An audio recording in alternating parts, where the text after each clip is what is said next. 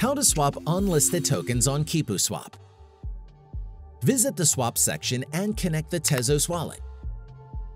We recommend you use the Temple wallet. Now let's choose the tokens. We'll use the Mad token as an education example. Search for the token in the search bar. As you see, there is no Mad token on the list. You need to put the token address to the search bar manually in this case. You can easily find the token address in the Temple wallet. Open Wallets. Choose the token. Go to the Info tab.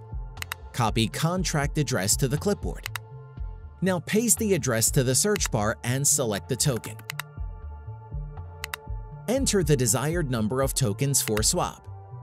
Click on the Swap button and confirm the transaction. Wait for the transaction to be completed.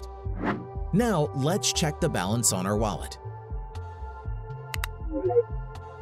As you see, the transaction was successful. If you paste the token contract but the swap button is inactive, probably because there is no liquidity pool with such tokens. Thanks for watching. Subscribe to our channel to learn more about Tezos.